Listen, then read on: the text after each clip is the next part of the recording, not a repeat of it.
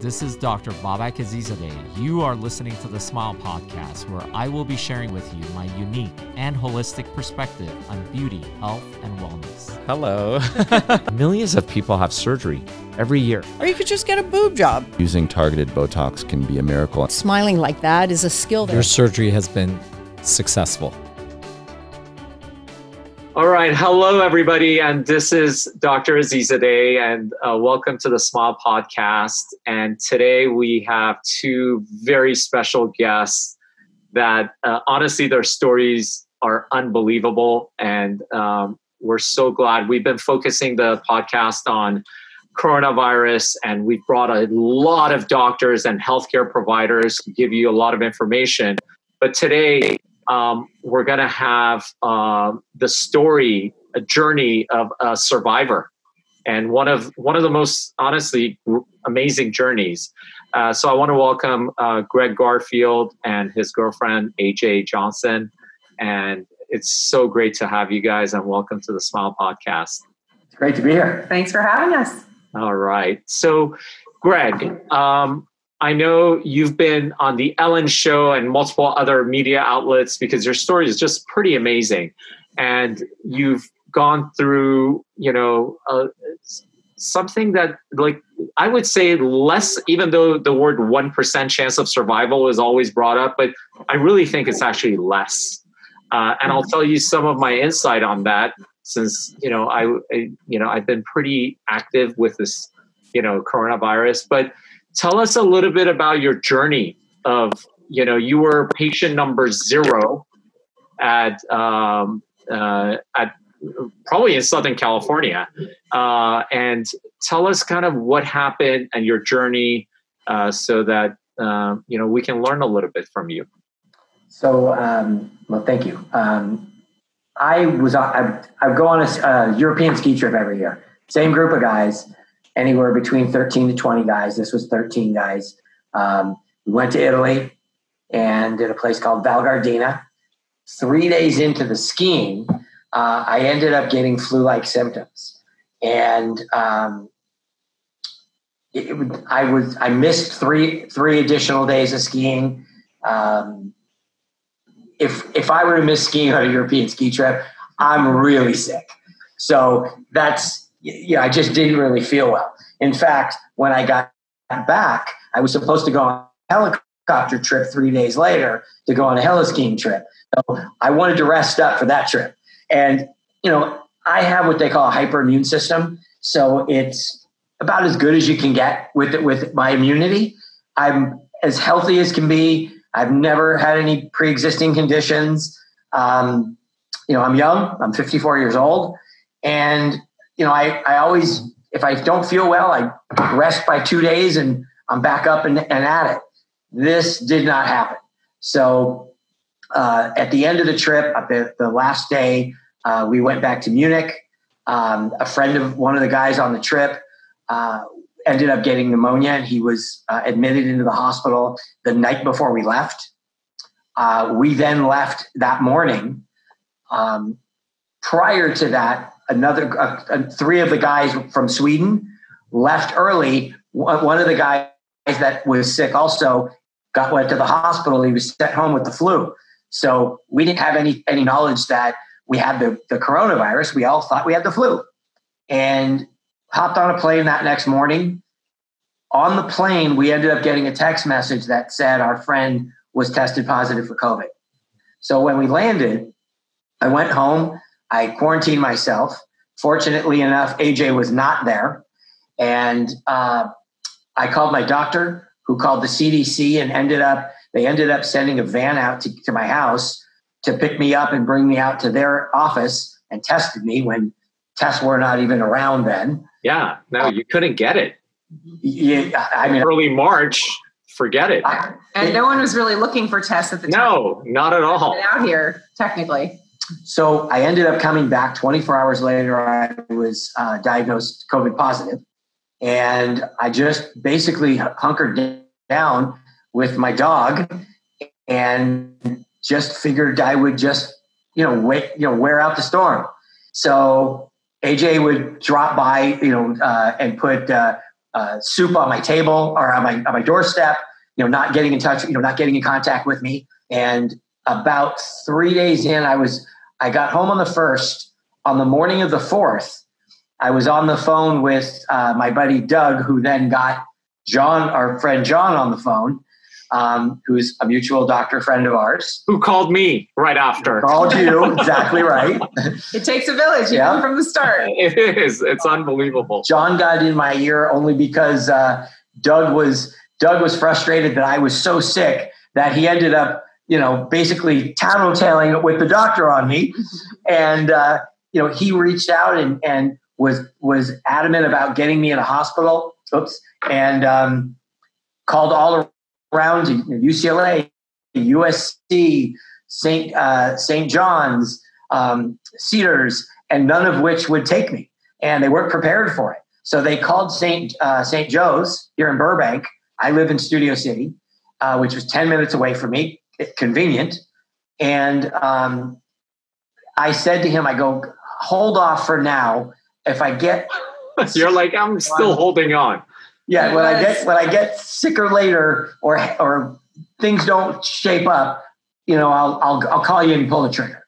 So I then it happened, unfortunately, and I got a hold of him really early in the morning, and he pulled the trigger and called St. Joe's and set it up for them to take me, and we called the ambulance together.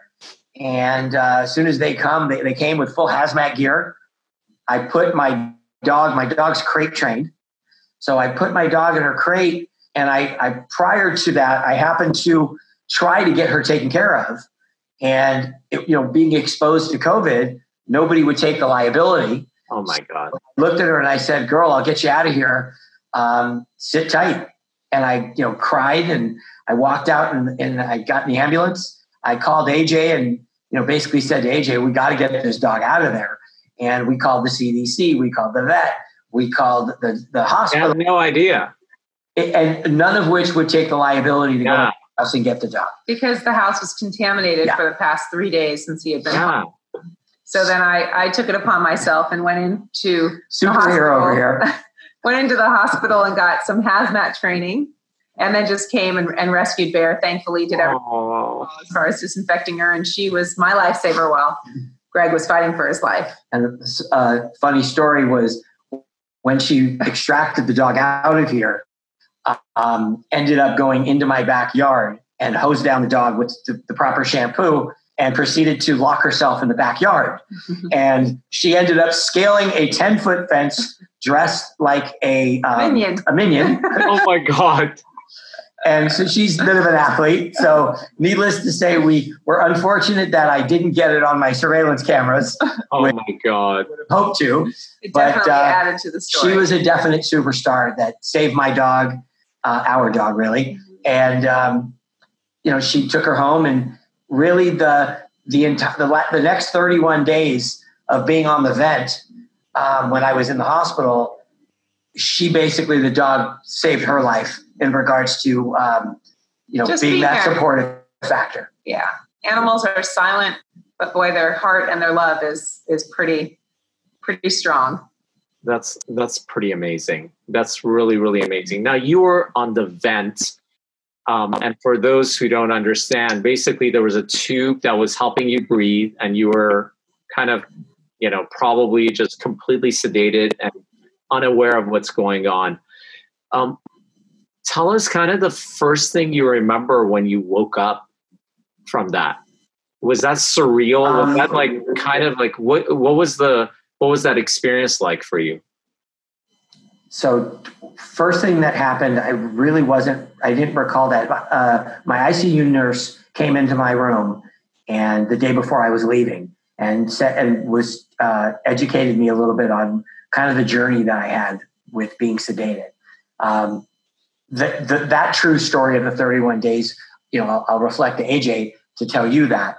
But when every day the ICU nurse came in and she talked to me, and I wasn't coherent, but she talked to me every day. AJ had brought a little stuffed animal. My dog's named Bear, And this little stuffed animal was given to her by her 15-year-old to give to me. And it's a little named Baby Bear. And when she gave it to my ICU nurse, who tucked it under my chin and was talking to me that day, and I had tears rolling out of my eyes. And that was the first sign of me being in there. And she was really excited to give us a call and say, guys, I think Gregg's in there. He hasn't said anything yet and he's not tracking, but he was reacting and putting Bear on his cheek. So that gave us a bit of hope. I will say that I don't think Gregg remembers much of coming off the vent for the first week and a half or two, because he was very heavily sedated. And not only that, but he was also on a paralytic for about 2 weeks while he was intubated and on the vent. And you had a tracheotomy, right? Yes. He had a tracheotomy. So, which it healed. Fantastic. Yeah. Looks pretty good. It never happened. Looks pretty good. They did a nice job. Yeah, they did. So anyway, he didn't remember a whole lot. We did a few FaceTime sessions with him where we were able to talk to him. And initially it was him just smiling, laughing, keeping eye contact. He couldn't talk at the time. He doesn't remember any of those calls. But ever since he came off the vent and I was able to be with him, I asked him if he wanted to go through some of the material. The good, 40 days that he was kind of not with us. Yeah. And we went through all of them. And that was really kind of what showed him what happened. But his memory is nothing until he really came out and was moved out, and probably on day, I'd say 42 of being at the hospital. And AJ, sorry to interrupt you. AJ, would they give you visitation? Would they let you go in? Because now they don't let anyone go in, and but would they make like an exception for you in that process? I went in before they ended up quarantining, because being that he was patient 0, I was able to go in 3 times while he was on life support. Actually, I'm sorry, 2 times while he was on life support, and 1 time the day that I went to extract Bear, because I had to go in for the hazmat training. So I was able to go in at that time. And then we had a meeting with the doctors around the 11th of March. And that's when they said, you know what, guys, we're so sorry, but chances are we can't let you in here again. So we had gone in to see him, his sister and I, and his brother-in-law. And we were right outside of his door just yelling at him like, fight, we're here, and he was sound asleep. We thought maybe his heart rate would change or something, but nothing changed. And we didn't know if that was the last time we were going to see him. But I was allowed in under very special circumstances because of him being patient 0 and him making such huge strides for how bad he was.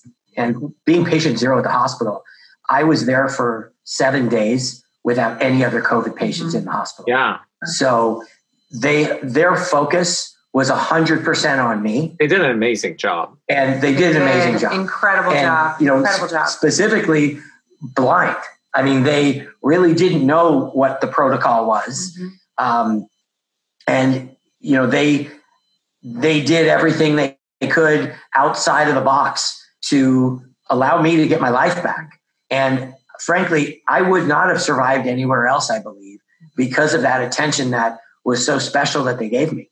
Yeah. And I think one of the things that people don't realize, it was, and it still is, an unknown problem. It's nothing like anything people have ever dealt with. And you've dealt with some of the nuances, which we'll get into, like the, issues with ischemia and various factors. And they didn't know if they should put you on a type of ventilator that increases the pressure or decreases the pressure. And it was just, I think, it was great that you were the only one they were focused on, but it was almost very difficult because now they know a lot more. Yes. Yes. Correct. There were many things about the timing of Gregg going into the hospital. It was great that he was there early because he had all that attention and really gave us an opportunity, number one, to see him, unlike many patients today, and also to have numerous conversations with doctors. And we really had like their sole attention on him. So we were able to talk to them a number of times, nurses throughout the day. And then obviously the unfortunate things are that there were things that they didn't know about it, like, the vent and being on pressors that affected Gregg's hands. And now he's going to have some amputations in the future. Tell us about that. That must have been like just so difficult. Yeah. You know, it kind of really hasn't hit me that much yet. It's going to hit me a lot worse when I have the first surgery coming up on the 19th of this month.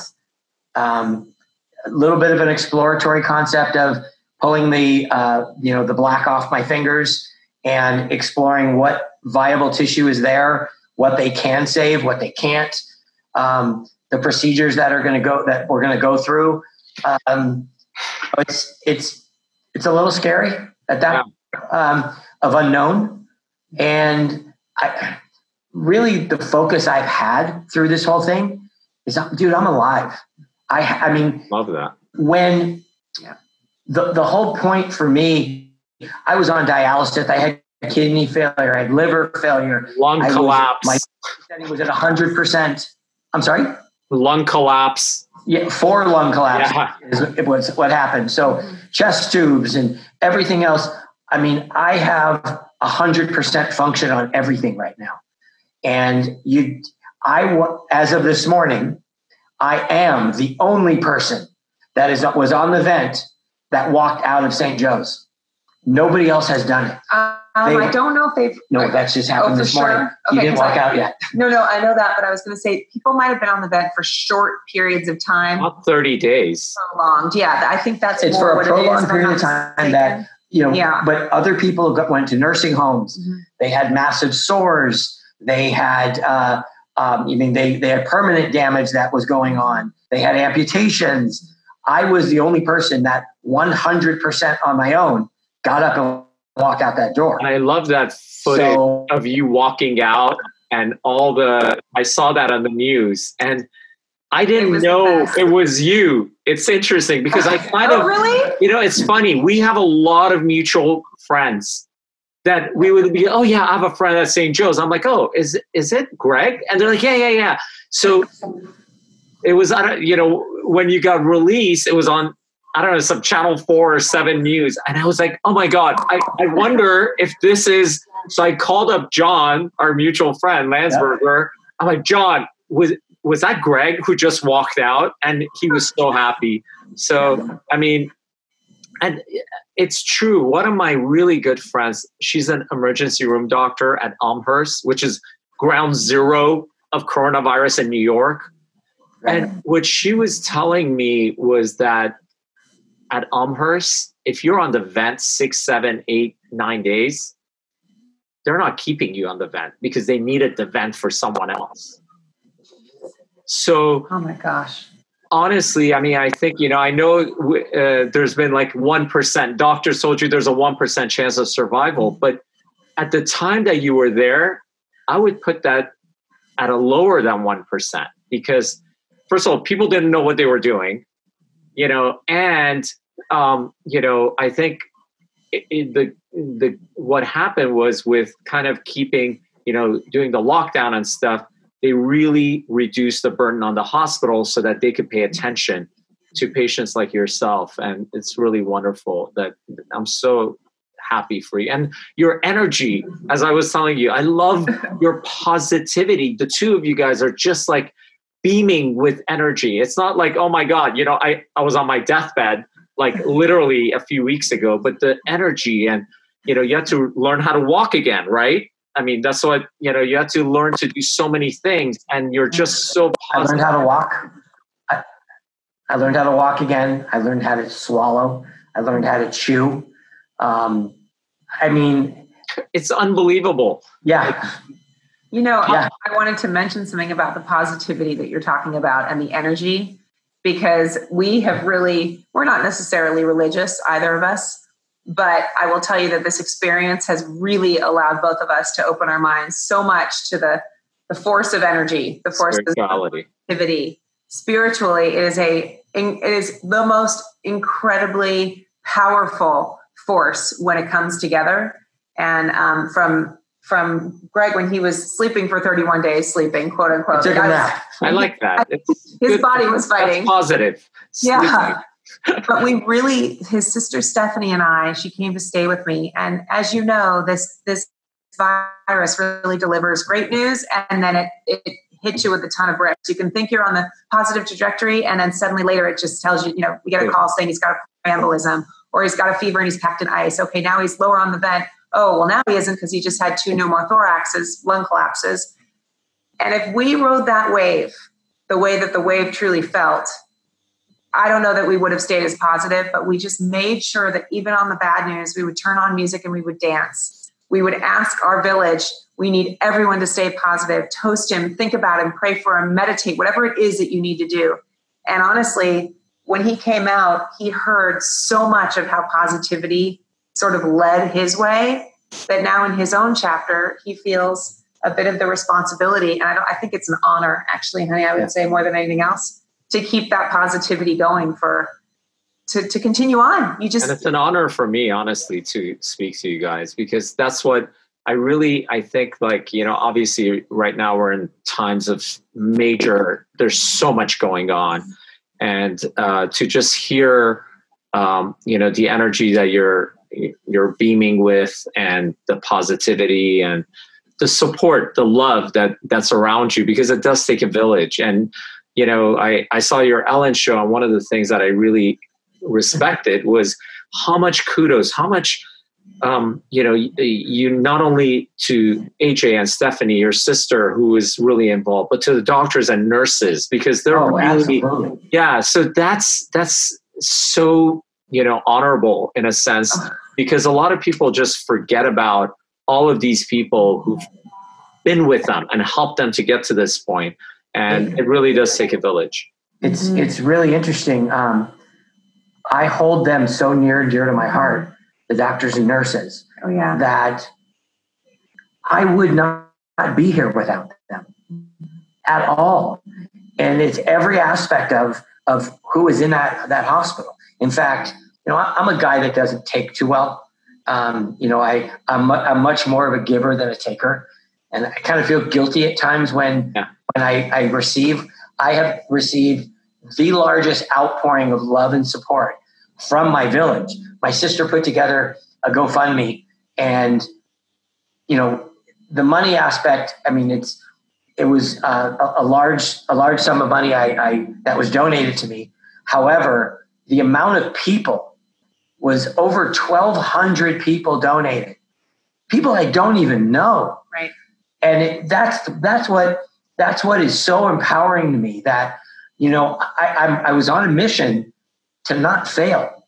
And so when I was invited into the rehab center, and you have to be invited on the 5th floor, not everybody gets up there. And I was invited, and I get emotional every single time. I did this on the Ellen Show. I looked at my doctor and I said to him, I won't let you down. And I killed him. Oh, I'm sure you did. I was so far ahead of the game that 6 weeks ago, dude, I almost died. So today, being 100% just short of my fingers, I mean, it's a small price to pay for giving my life back. Yeah. Yeah. I'll say too that when you're talking about the village and the nurses and the doctors at St. Joe's, I've heard a number of nightmare stories in other places where doctors all don't communicate. And, when you're a patient or an advocate and you say, okay, well, this doctor said X, and they'll go, okay, well, that's what that doctor said. Well, this is what I'm telling you. And there's just never a coordination. I will tell you, or at times I have heard, I should say.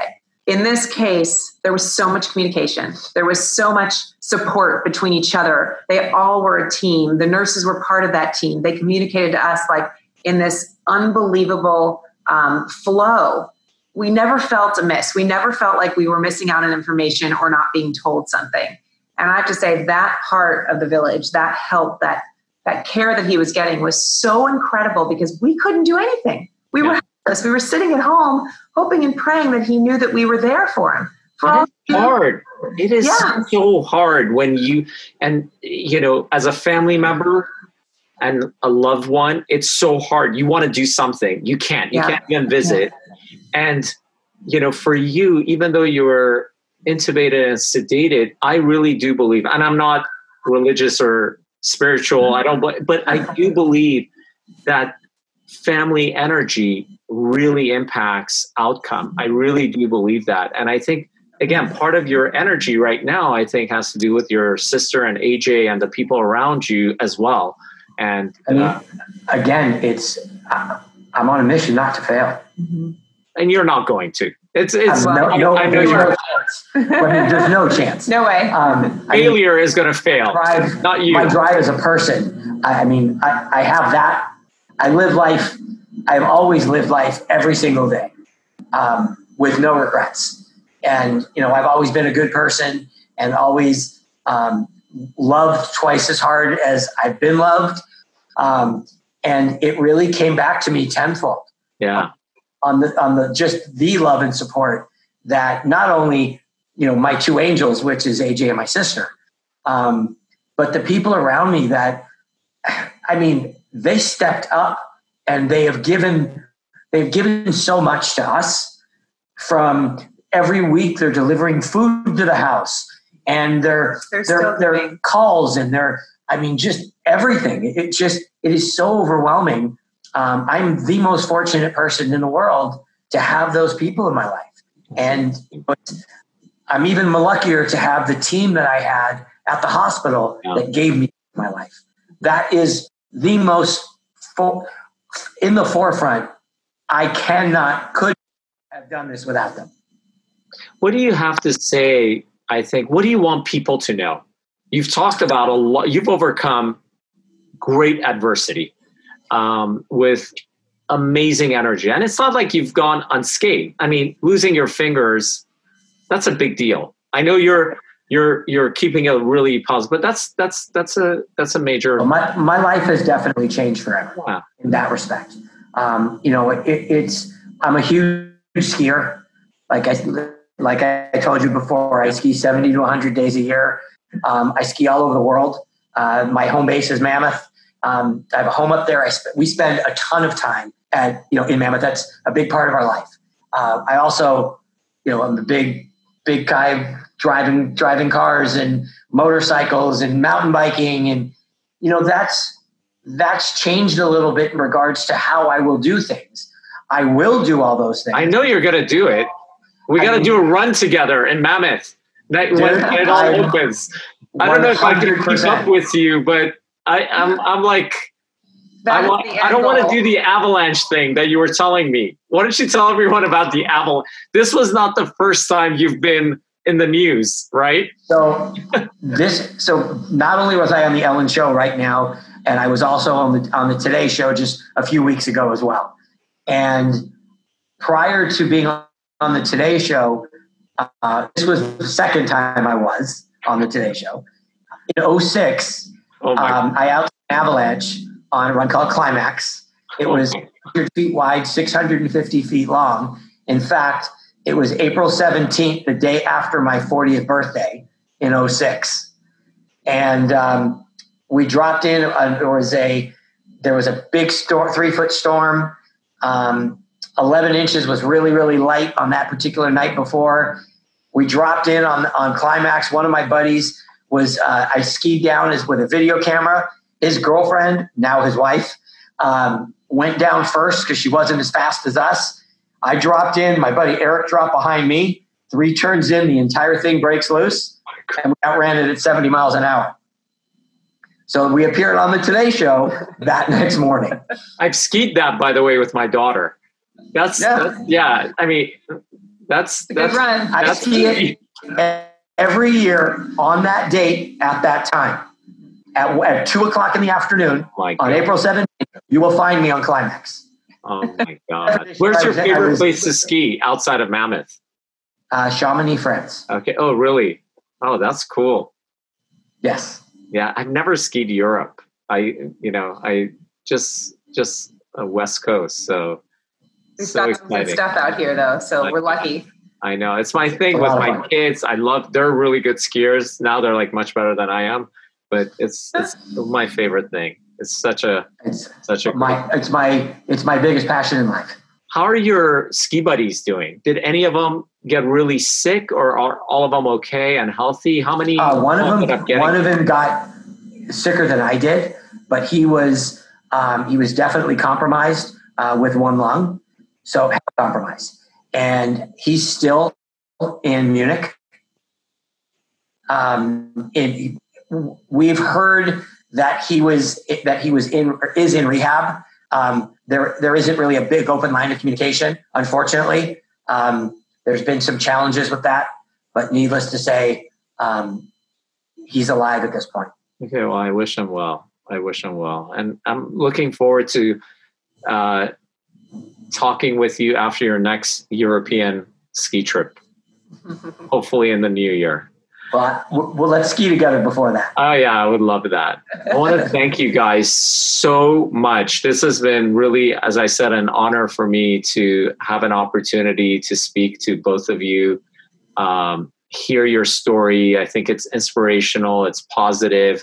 You went through so many challenging periods, and I'm so happy that you're healthy, and I wish you luck on your next steps, which will be, managing and hopefully reconstructing the hands. I think I know the surgeon you're going to. He's very, very good. So I'm praying for you. He's in your backyard. Yeah. And I hope that, and he's going to do a great job. And I wish you nothing but the best. Thank you. Thank you so much. And there's one thing I do want to add, that the real message that I want to relay out in the public, there's a lot going on today. There's, with the riots and everything else. And this virus is no joke. Yeah. There's a lot of people, I think the stats are 40%, which is a scarier thought with the concept of how people are around with no masks and irresponsibility. And it's not about protecting, it's about protecting others. You as individuals absolutely have the right to live your life the way you choose to. You do not have the right to put other people in danger. Yeah. And really, my message is be socially responsible. And if you can't help yourself, help others. Yeah.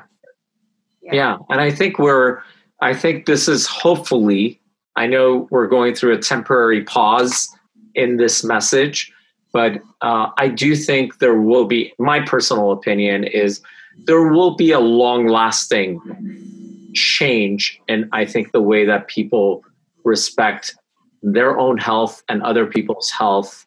And it's something that, had been really taken for granted. So hopefully, we'll come out. I hope so.